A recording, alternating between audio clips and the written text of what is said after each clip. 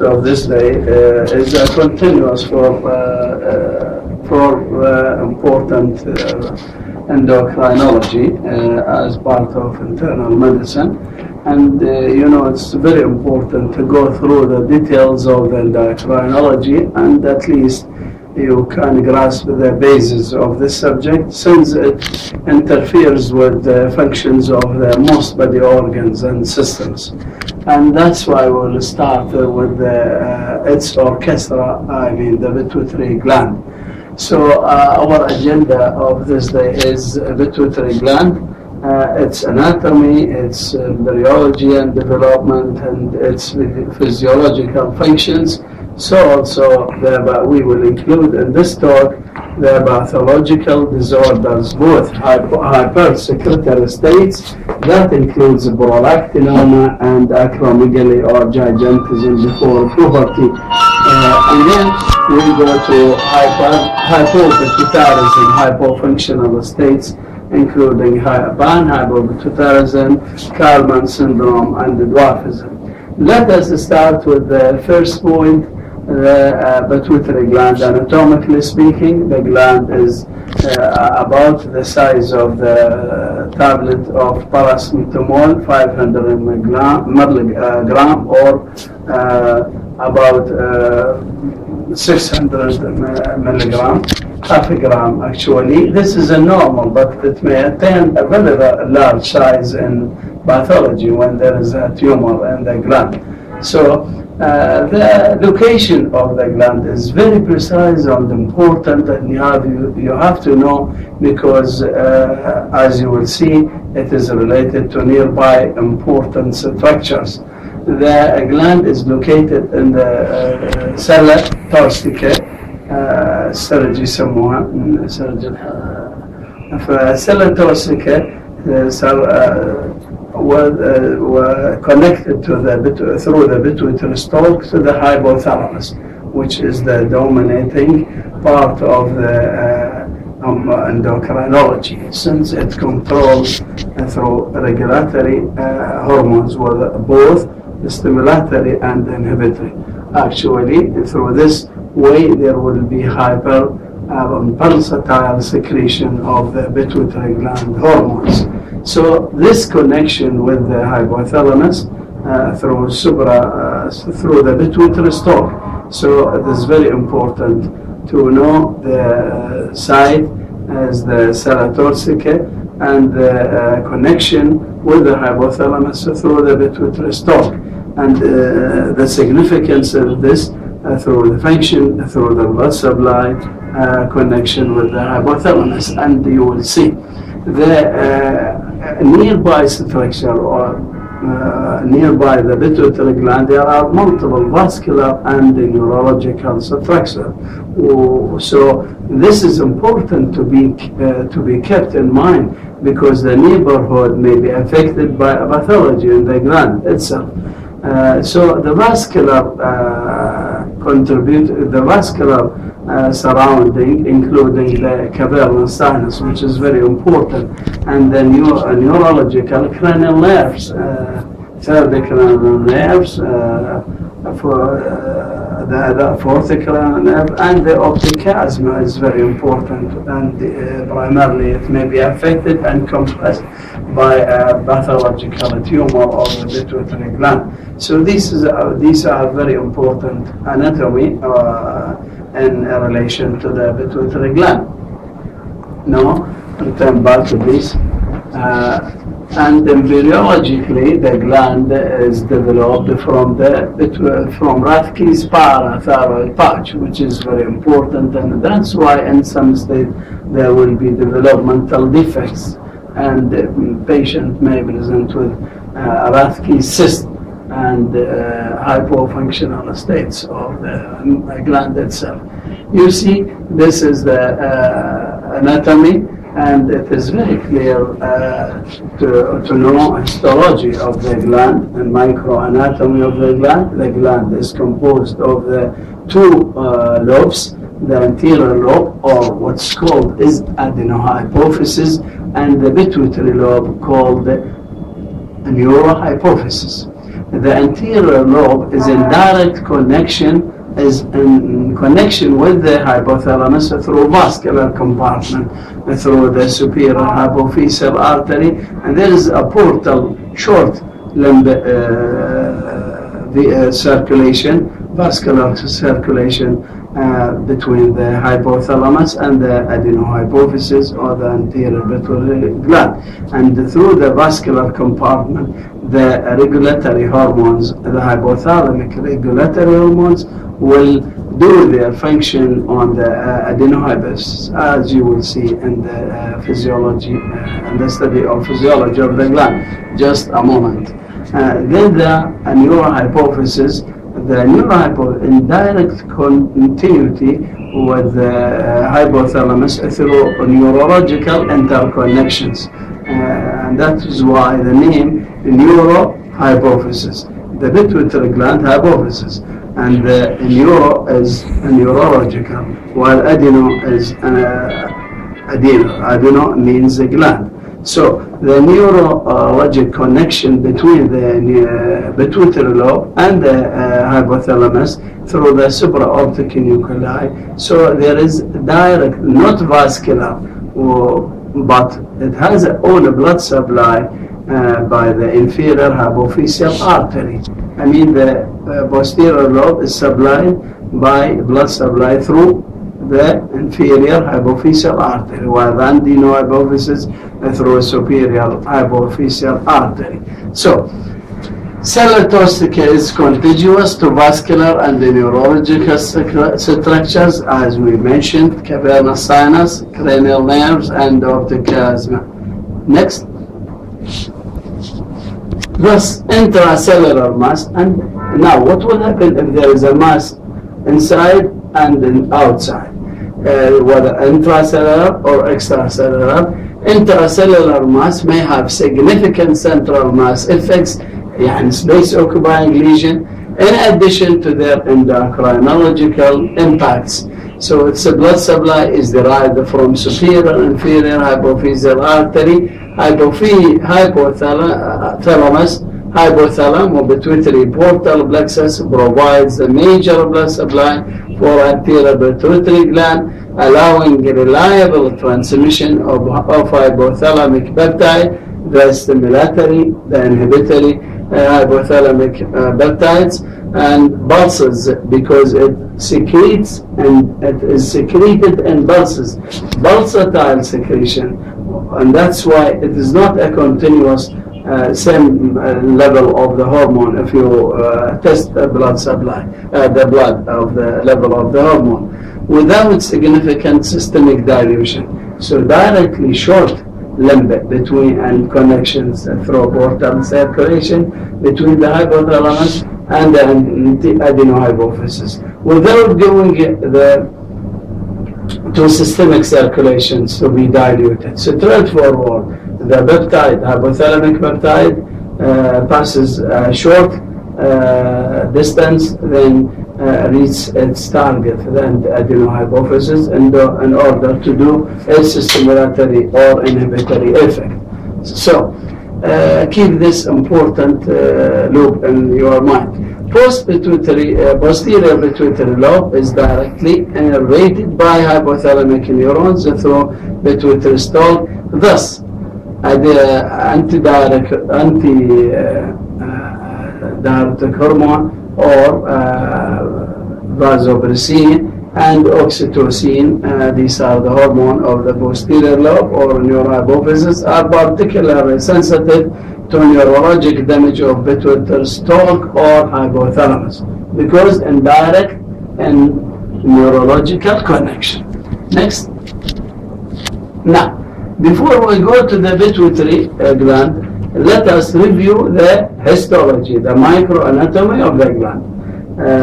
Actually, we mentioned adenohypophysis and neurohypophysis. The adenohypophysis is composed of three types of cells. The eosinophilic cells, the basophilic cells, the null cells, the eosinophilic cells secretes two hormones, the prolactin and the growth hormone, sometimes mentioned melanocyte stimulating hormone, and the basophilic cells secretes the other hormone. There are 6 hormones secreted by the anterior pituitary gland. We mentioned 2 from the eosinophilic cells. The rest are 4 hormones. These include these are secreted from both basophilic cells. The ACTH, the TSEH. You know what are these mean? ACTH, adrenocorticotropic hormone, thyroid stimulating hormone, TSH, and we have LH, luteinizing hormone, follicular cell stimulating hormone. These are the 4 hormones that are important for regulation of the body physiology. So there are 6 hormones. The nerve cells actually previously is designed or is spoken of as non-functional. Actually, it may have function and it may secrete growth hormone or prolactin. And this is in physiology, and even in pathology, it may secrete may secrete important hormones. The posterior lobe secretes vasopressin or antidiuretic hormone, and the oxytocin, which is important in delivery status in women, actually. The pituitary, we go to the pathological disorders of the gland itself, which is the orchestra of the gland. Before we go to the pathology, actually, the gland is orchestra, means is controlling all the hormones of the body, and some exceptional states that parathyroid gland is not related to the, not controlled by the pituitary gland.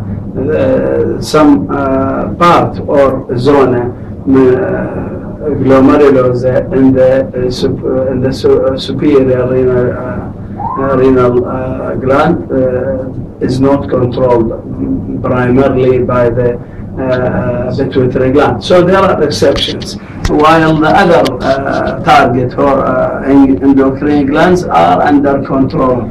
How does this occur?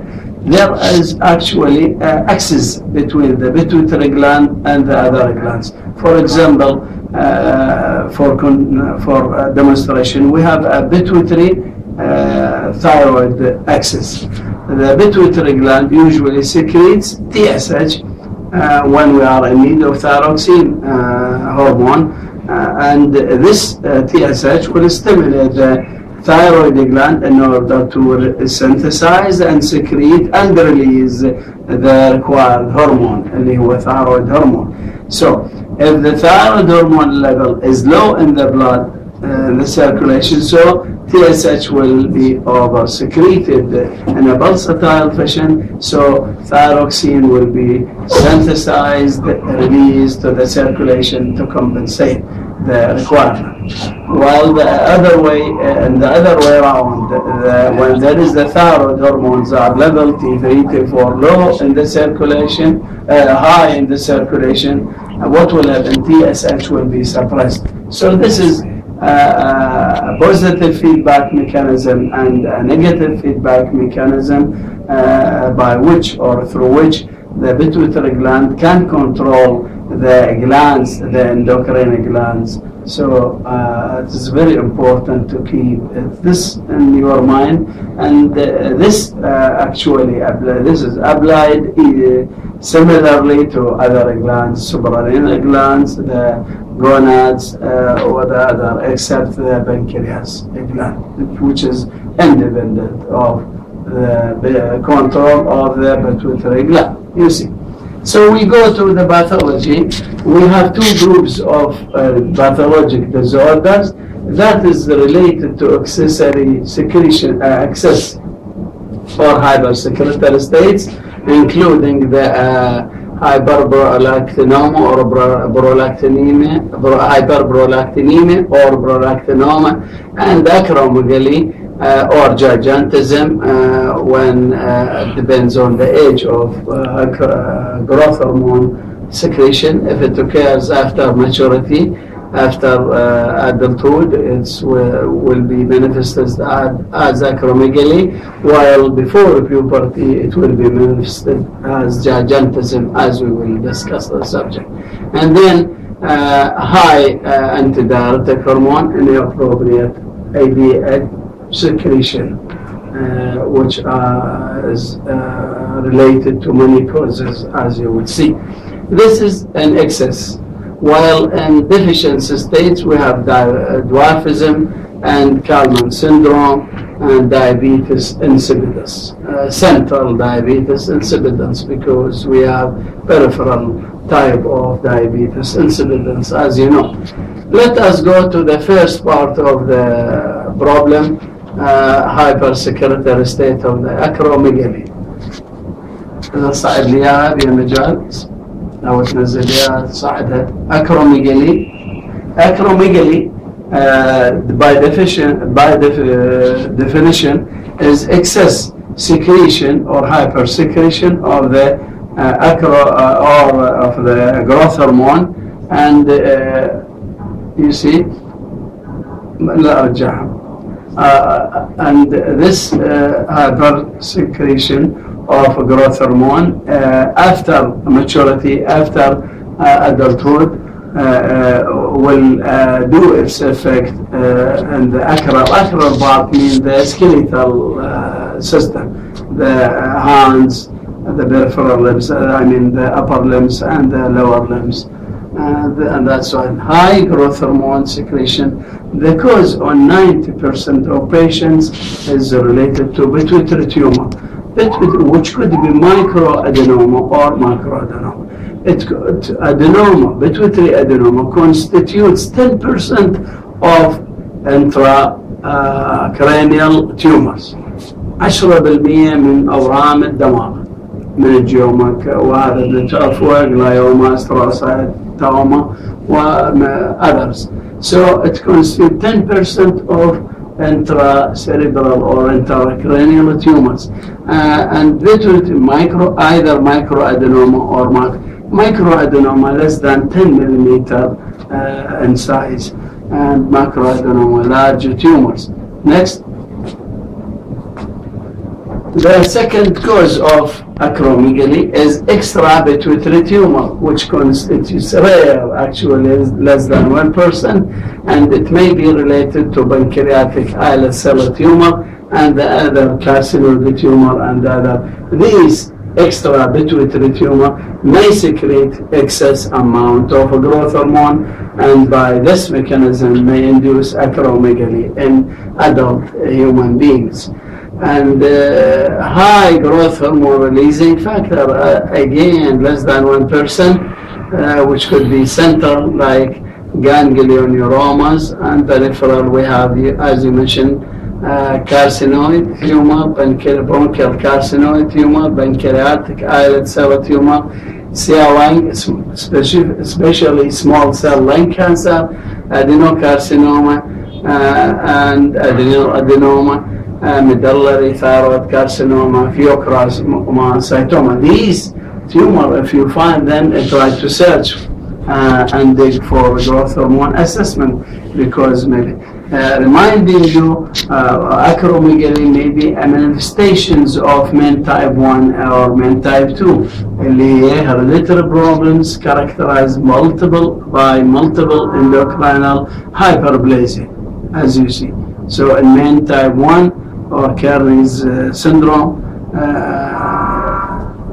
there will be pituitary adenoma, yani growth hormone excess, parathyroid hormone excess, and pancreatic tumor, Zollinger-Ellison syndrome, gastrin, College-Weiler. And here we are. These are important. So you have to screen the family of those patients to these organs. So keep in your mind there is a cause of pituitary adenoma part of multiple endocrine neoplastic disorder. Clinically, how does a patient with acromegaly or pituitary tumor present to you? Usually, they are asymptomatic. 10 years and more, they are indolent. They don't suffer. They don't complain. Before they visit you in full-blown picture of acromegaly. Once acromegaly is quite clear and you can diagnose them on spot diagnosis on phenotypic appearance, as we will see. So what are the clinical aspects? It may be indolent and often not clinically diagnosed for 10 years or more before visiting you. Next. Second, which system or organ are affected? Usually the musculoskeletal systems, and majority of the patients. There are acral or bony overgrowth results in frontal bruising, prognathism, mandibular protrusion of the booth or frontal aspect of the head. So also prognathism or protruding of the lower mandible, separation of the incisor, of the lower incisor, separation between the teeth, and as you see, large foot, and they are in need of large size shoes. Sometimes they are difficult. They are difficult in searching for size of the shoes that are fit with them. High gloves, large gloves. So also the same feature. And prognathism, mandibular enlargement, widen the space between lower incisor teeth, and gigantism in children before maturity, before 18 years. اللي هذا الجروث هو linear growth is stopped, as you know, by age 18. يوقف النمو الطبيعي because there will be epiphyseal closure, epiphyseal plate closure, and that's why. Metabolically, just to remind you, the growth hormone is affecting the important aspects of protein metabolism, in which protein synthesis, and that's why soft tissue enlargement, and what will happen to carbohydrate intolerance, carbohydrate metabolism, impairment of carbohydrate, and that's why impaired glucose tolerance. Test in patients in more than 40%. فقط 25% may develop diabetes mellitus, and the effect is the antagonism, anti-insulin. Growth hormone is anti-insulin hormone. خطية هذا الانسولين كلهم أعداء مثل الأدوان الثلاثين على الأرام. حقيقة anti-insulin hormone, there are among them is acromegaly, cortisol, you know, growth hormone, cortisol, all the thyroxine, all. That's why there will be carbohydrate metabolism impaired. And second, as far as lipid, there will be lipolysis, and that's why patients, they have excessive fatty acids in the circulation and stored and as a triglyceride and adipose tissue and in skeletal muscles. So also there are the hormone, growth hormone, I mean, affect the electrolyte and water. In which way there will be retention of sodium, potassium, and water retention, and so also phosphate. Actually, these are very important to know the pathologic feature or manifestations in your patients, and to explain how does clear its manifestations are. Now, next, musculoskeletal, and then soft tissue swelling results. All the system, all the body, all organs are enlarged, including for example, the nose, large nose, rhinophyma, they call the large tongue, which may cause obstructive sleep apnea syndrome, large thyroid gland, large heart, cardiomegaly, goiter, and renal enlargement. So also hepatomegaly, multiple organs or soft tissue enlargement due to growth hormone. So high heel pad thickness, high glove on the shoe size, ring tightening of the ring actually, and characteristic coarse facial wrinkling. شوفهم جعل أمر من وجهي. Facial wrinkling is a quite clear manifestation beside the large flesh nose, as we have mentioned, and hyperhidrosis and oily skin. This is a characteristic feature. You have to think of it, and it may give you a high index of suspicion for the diagnosis of the disease. Bad odor, خطية. يعمل بعد due to oily skin secretion and profuse sweating. Actually, some patients may develop acanthosis nigricans and the skin tags. Acanthosis nigricans in the neck and the axilla, these most area.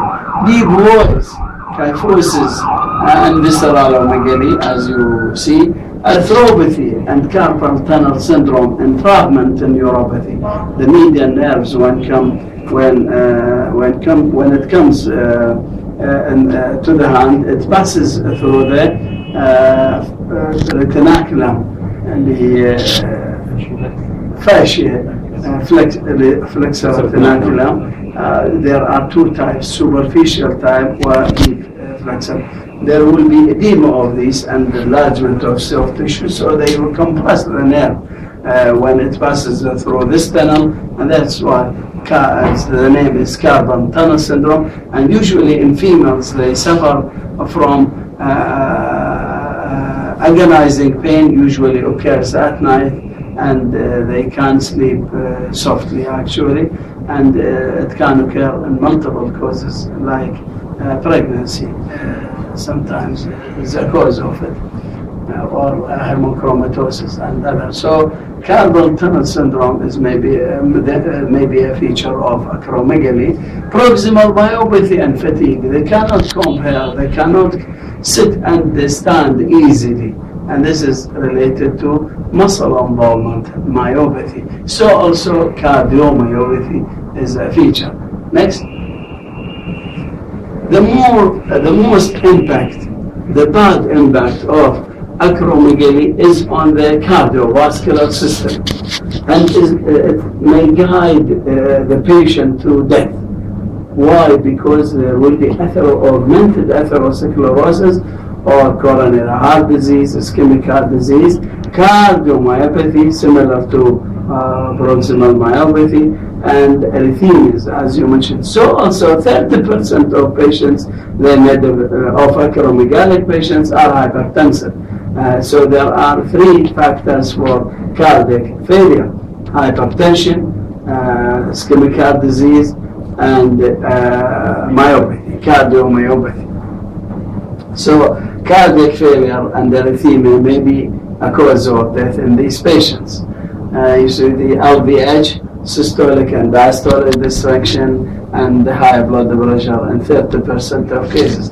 There will be upper airway obstruction, sleep apnea, 60% of patients, which will be related to large tongue. They may swallow their large tongue when they are sleeping, and that's why they may die suffocated by this large tongue. And 60% of patients, you see, it's very high and may be lethal for patients and may be victims because of this obstructive sleep apnea syndrome. Diabetes mellitus in 25%. For the last few days, I have admitted in the ward for demonstration a patient with acromegaly. He presented because of diabetes mellitus. And as you know, due to insulin resistance, and you have to give him large amounts of insulin beside to diet regulation, and you have to do a meticulous job with him. I kept him on insulin therapy, and he has been discharged by you actually or according to his responsibility. Once his blood sugar came down, he went home actually, and I didn't see him. GI tract. So just to remind you, this is through impaired carbohydrate metabolism. And majority of it, but only 10 to 25% become a real diabetic, genuine diabetes mellitus. These patients are genetically susceptible. Not every case or every patient with impaired carbohydrate metabolism will go into diabetes. دول اللي عندهم genetic susceptibility. GI tract increases of colonic polyps and cancer. And that's why you have to think of this colonic cancer or malignancy in acromegalic patients, and in your follow-up you have to think of this approach. And you have to search for them before they go into malignancy. So it's very important and very important point, practical point in your clinical aspects or your clinical dealing with these patients. Next. Mortality, survival is 10% reduced when compared to patients with non-pituitary tumor or without acromegaly. 10% reduction and 10 years reduction in survival. And there is increased threefold related to cardiovascular system, as we have mentioned, cerebrovascular accidents, CVA, due to central mass effect. Space occupying lesion may be a cause of CVA, and other cancer, as we mentioned, colonic cancer, and respiratory failure due to obstructive sleep apnea syndrome. Survival is reduced by 10 years if excessive growth hormone is not controlled when compared to compatible age, healthy individuals. Investigations, how can we ascertain the diagnosis or confirm the diagnosis? Actually, clinical diagnosis is quite important, and you have to ascertain, since the hormone affected multiple tissues, and that's why you have to look not only for the pituitary gland, you have to look for the human body and its system, his system in front of you. So you have to check blood count, anemia, as part of chronic illness, normocytic ASR is again very important and may have increased RBC polycythemic. Fasting blood sugar and the blood urea, very important. Elevated may both and may have a real diabetes mellitus. General urine exam is very important. Hormonal assay, growth hormone. Is it wise to assess hormone, growth hormone, and single reading can give you a diagnosis, can settle diagnosis? If the answer easily, it will not settle the diagnosis. Why? Because there will be a pulsatile. So when you assess, it may be normal, and it does not exclude the presence of pituitary tumor or acromegaly.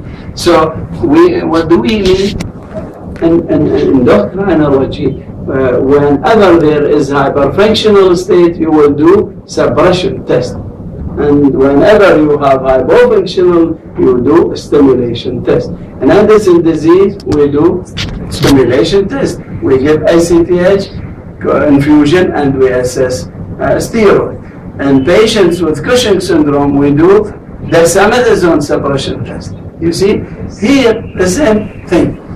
In patients with acromegaly, there is excessive hyperfunction endocrine function state. So there will be excess growth hormone. What do we suppress this hormone by? Glucose suppression test. So growth hormone suppression test through oral glucose tolerance and given 75 gram of glucose, and then we do cereal. كل ساعة تأخذ لغاية ساعتين. You check blood sugar, urine sugar, So also growth hormone. بتدري كل ما يزيد البلاد شوجر كل ما يقلل the other way around. You see؟ عكس النورمال فيزيولوجي شباب افتهموها.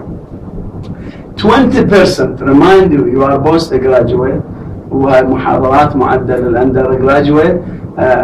20% of patients, acromegalic patients, are resistant to growth hormone suppression, glucose levels. 20% are. They get paradoxical results. Keep it in mind because it may come you in clinical assessment and the questions. Okay, next. Then this is the functional assessment. What do we have, functional and the clinical? What do we have, anatomical assessment for a patient to search for the cause? What is the type of the lesion present in the pituitary gland? How can we assess by simple skull X-ray?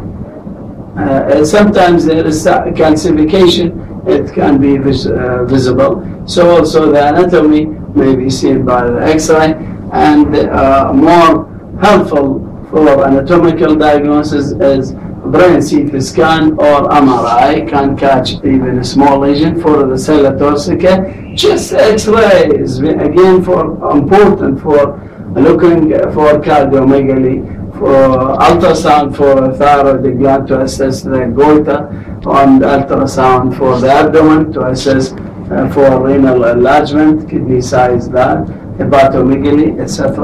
And then visual perimetry is important. For ophthalmologic assessment of patients with acromegaly is mandatory. What do you assess? You have to assess the visual field by visual perimetry, and you have to do fundoscopy to look for retina, for papilledema, for example, and you have to examine the visual acuity of your patients with acromegaly because it may be impaired. As you know, there may be pressure on the optic chiasm, and there was bitemporal hemianopia, homonymous hemianopia. So these are very important. Next. Now, how can we help? What is the type of treatment that is delivered for the patients? Treatment directed to the cause. Treat the cause. What is earlier diagnosis, the outcome is better. What is the cause? Accordingly. So a treatment, usually, as we mentioned, the tumor could be micro, could be macroadenoma. So treatment, one of two, three, or combination of three things. First, surgical removal, either transcranial or transsphenoidal surgery, or by K-knife now, by inducing uterine destruction of the gland itself. This is important and recent technology. So surgery. Next, radiation, and third, medical treatment. For each there are indications and adverse effects, you know. Sometimes combination of treatment.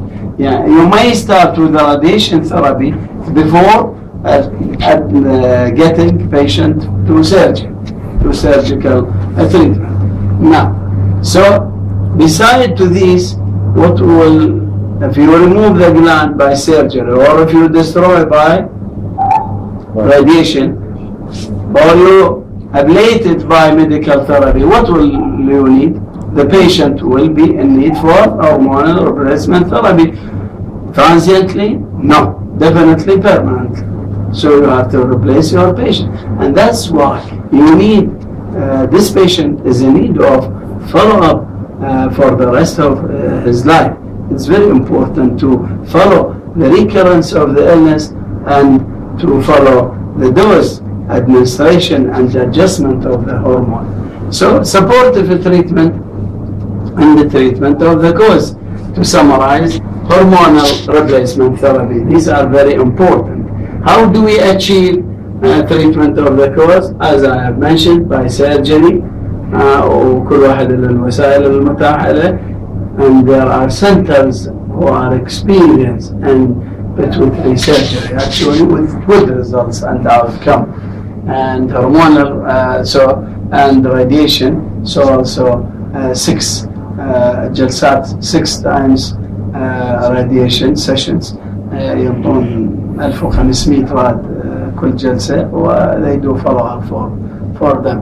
And then medical treatment. If your patient refuses surgery, or if your patient is advanced inoperable case, or distorted the gland by radiation, sometimes these treatment fail to give you failure of this treatment. You go to medical therapy, conservative medical treatment is to give what's called somatostatin analog, like octreotide drug by injection. هذا the side effects. أولا costly, not available in our center, وcostly.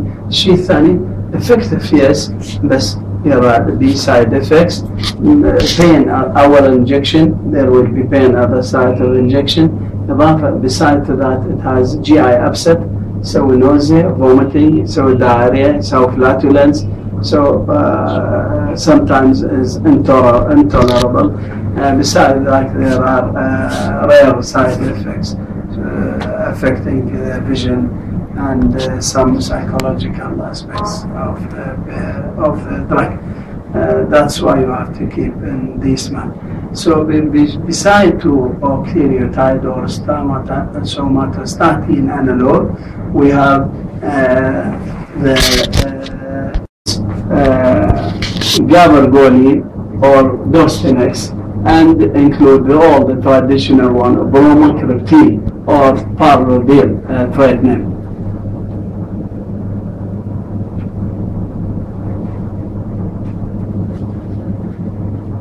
Gabergoline or dostinex is characterized by long efficacy, long duration of action, and second, it causes a recession or regression of the tumor size, and so this is very important. You have to keep these two important, and you can give in once per week or twice per week for patients, but cost effectiveness. Again, it has so many side effects like nausea, vomiting, postural hypertension. You have to keep in mind. The traditional one is the bromocriptine or parlodil, which is present and available in our pharmacy of this hospital. Bromocriptine, again, or parlodil, causes a regression of the size of the tumor, but it is characterized by acting short duration of action, and that's why, again, it is a side effect or bad criteria. In spite of that, it may be helpful in short in cases of pregnancy with acromegaly. Pregnancy, it is a treatment of choice, a medical treatment of choice in patients with pregnancy, because it does not affect the pregnancy. It can be given in pregnancy safely, reduces the size of the tumor and regress the secretion of the growth hormone and even prolactin. So it is important. Besides that, it has side effects: nausea, vomiting, postural hypertension, and fainting. They cannot tolerate this drug, especially during the first 2 weeks of administration. You have to teach your patient, you have to instruct your patient about the side effects in order not to stop the drug. Yes. In pituitary adenoma, we have mentioned this radiation, which may result in late hypobenha. 10%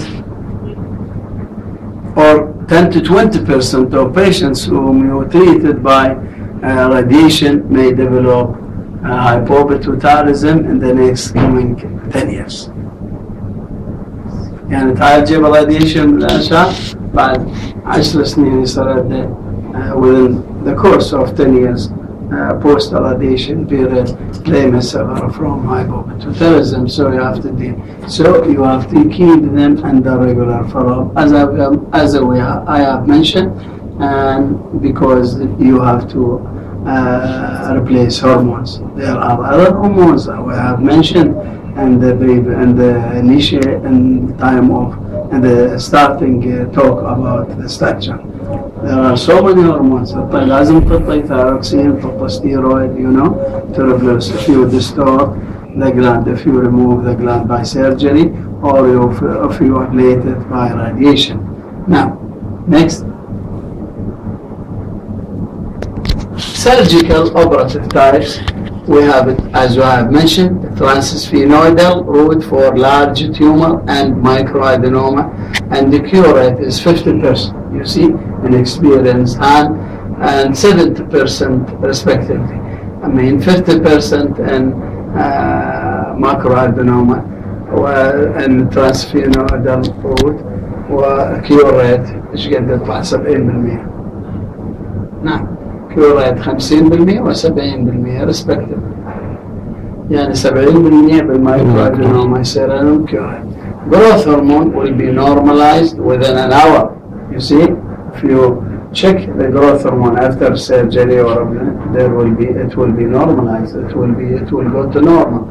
IGF, which are the intermediary through which the growth hormone may do its insulin, like growth hormone factor 1, may return back to normal within 3 to 4 days. Recurrence of acromegaly several years after operation. There is a chance of recurrence less than 10%. Okay, hypopituitarism occur in 15%. هناك 10% مكتوب الرقم هنا. And hypopituitarism following occur in 15% of patients. Okay, next. Now, we have finished and covered acromegaly. Now we covered the other prolactinoma لازم أقول. Then we go prolactinoma ماكو. لا بعدين خلينا. Excess vasopressin is the other entity of hypersecretory state, inappropriate antidiuretic hormone secretion. Sayada syndrome is caused by, it has multiple causes, and you have to keep them. It is present in clinical practice, but usually we miss its diagnosis. We don't have a high index of suspicion of thinking of the so many patients with pneumonia, lung cancer, meningitis, so many things, so many patients, but we miss diagnosis of this syndrome. So causes neoplasm malignancy as lung cancer, pancreatic cancer, ovarian cancer, bladder cancer, thymomas, and bronchial adenomas and carcinoid. All these are associated with Sayada syndrome.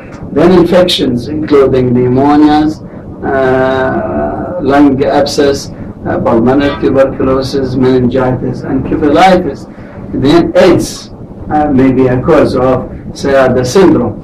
Neurological causes, disseminated sclerosis or MS, multiple sclerosis, Guillain-Barré syndrome, hydrocephalus, and psychosis. All these may be associated with Sayada syndrome. Next, we have drugs. Drug-induced excess secretion of ADH include vasopressin administration, chlorobromonide, which is all the traditional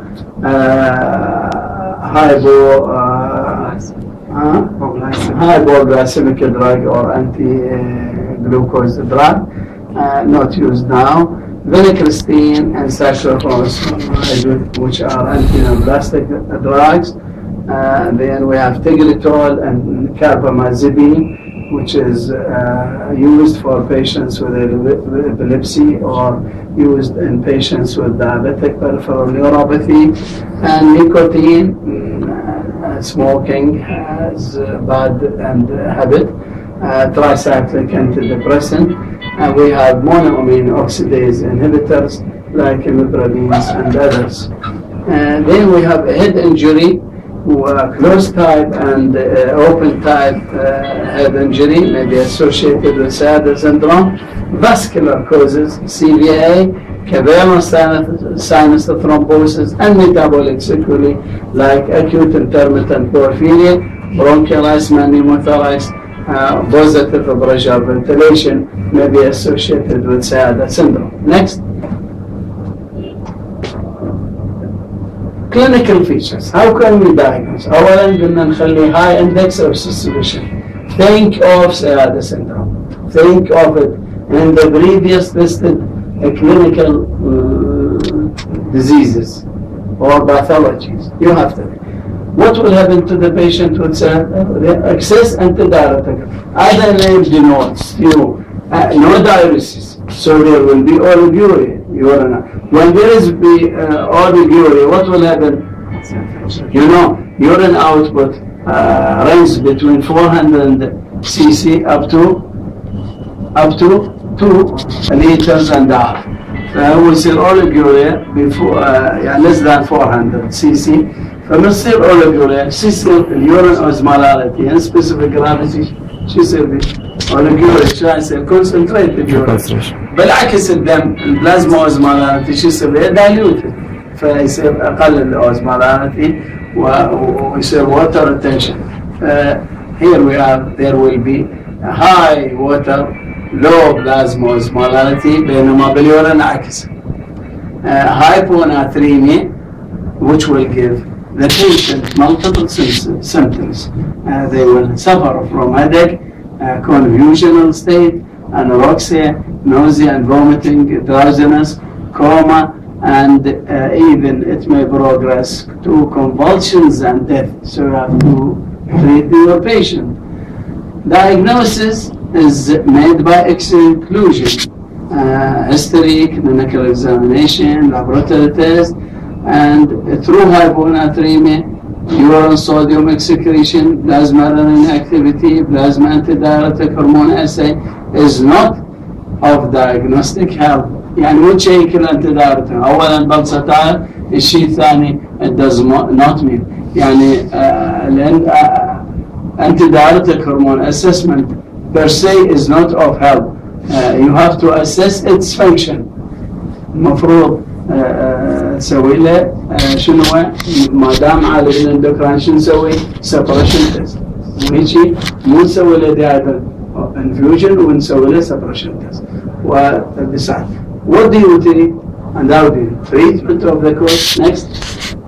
Treatment of the cause listed in front of you, and then alleviation of the symptoms of the problem through the restriction of fluid intake and insensible loss اللي 600 cc زائدا اليورين output تطليها.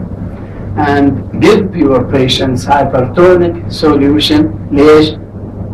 لأنه circulation diluted. فتطي أنا جبت سؤال هسه يمكن طلاب صف رابع isotonic saline أو hypertonic saline، فالمفترض يختار الطالب hypertonic saline 3% saline solution for rapid alleviation of symptoms and help of patients. Next.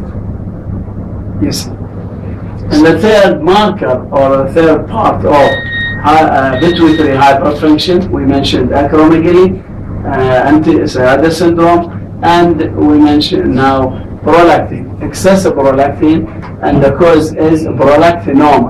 Again, microprolactinoma and macroprolactinoma, in which the tumor rests on or occurs or starts in eosinophilic cells of the pituitary gland of the adenohypophysis.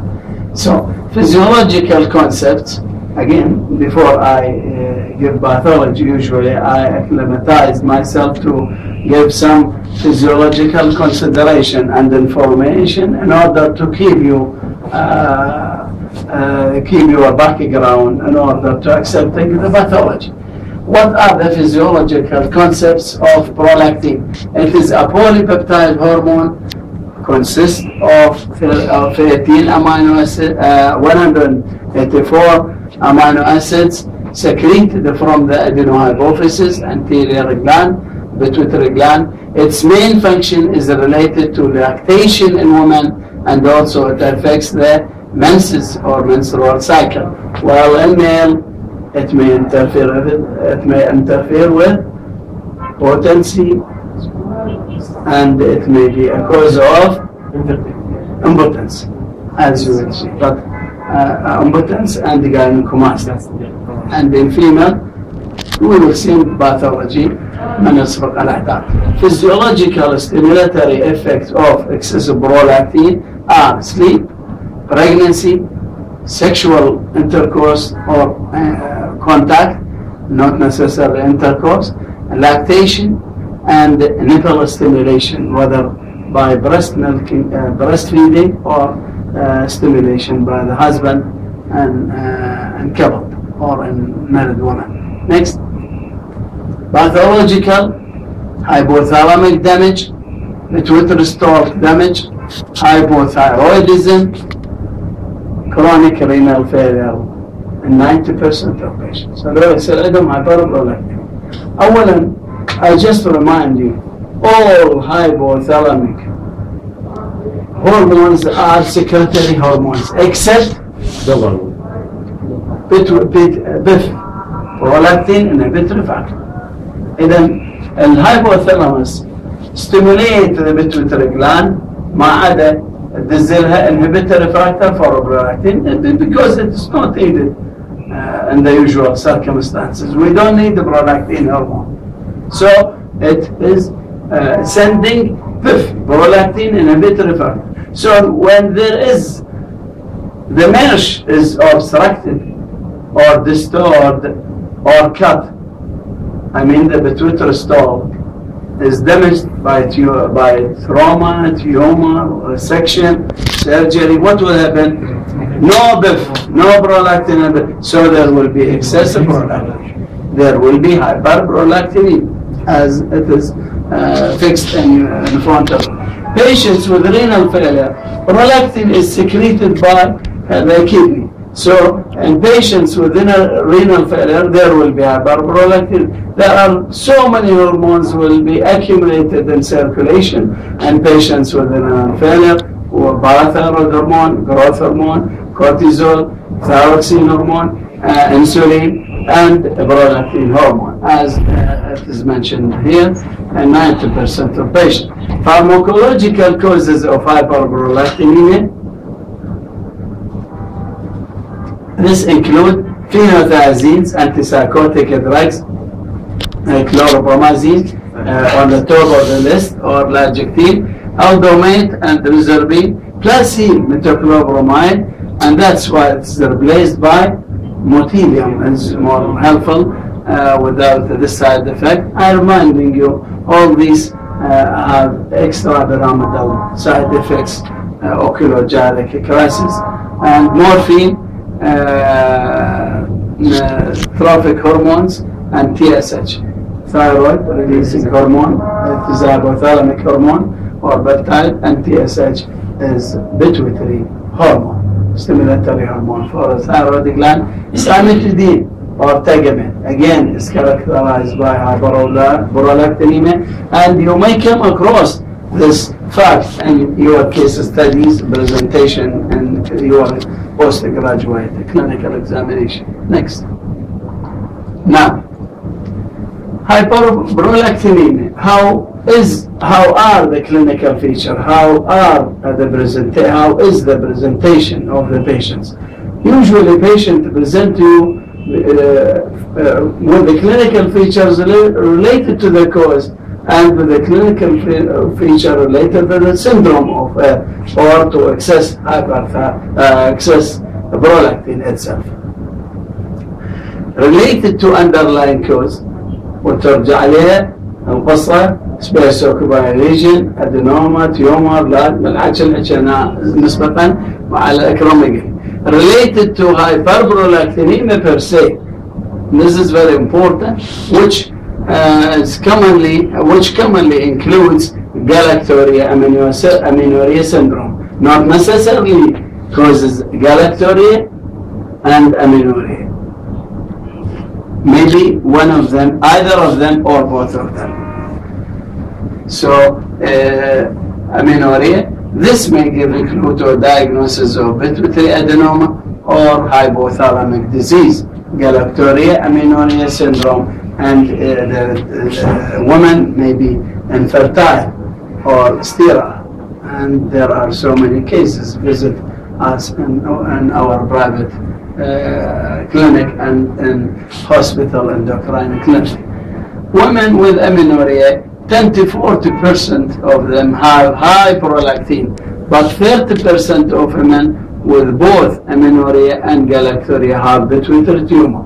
You see, مو كل مدعبة جوز، بس كل جوز مدعبة، مو صحيح؟ مدعبة لكو دعابل واكو جوز واكو هالشي، بس كل جوز هاي لازم مدعبة. اوكي؟ 30% عندهم pituitary tumor، لكن 40% عندهم galactorrhea amenorrhea syndrome. Next. So, amenorrhea is due to high LHRH اللي هو hypothalamic stimulatory hormone اللي يطلع يحفز البيتويتري جلاند يطلع LH و FSH which causing decrease LH and FSH accordingly affect the gonads الأوفري شو يطلع ما يطلع ovum وما يطلع steroid hormone of the female اللي أقصد به estradiol which نعم. So in men what will be the impact on of hyperprolactinemia? They will have gynecomastia and they are infertile, impotence 10% and infertility or sterility 5% of cases. Prolactinoma as a cause of hyperprolactinemia pathological could be microadenoma in 90% of cases female and macroadenoma in 60% in men. So think of space occupying lesion when it is macroadenoma. There will be feature of space occupying lesion, nausea, vomiting, increase in intracranial pressure, double edema or visual field disturbance, all you have to keep in your mind. How do you investigate patient for prolactinoma? Basal serum prolactin, and you have to know the normal value before checking this. If it is more than 100 nanogram, it is suggestive for prolactinoma, and CT scan, again, anatomical diagnosis or MRI or scalar X-ray, MRI or scalar, and then visual perimetry, visual field assessment, endoscopy to assess for double edema. Next. Next. خلاص. إذن treatment بعدين نجي للهايبوغانا function. Treatment of hyperprolactinemia is treatment of the cause.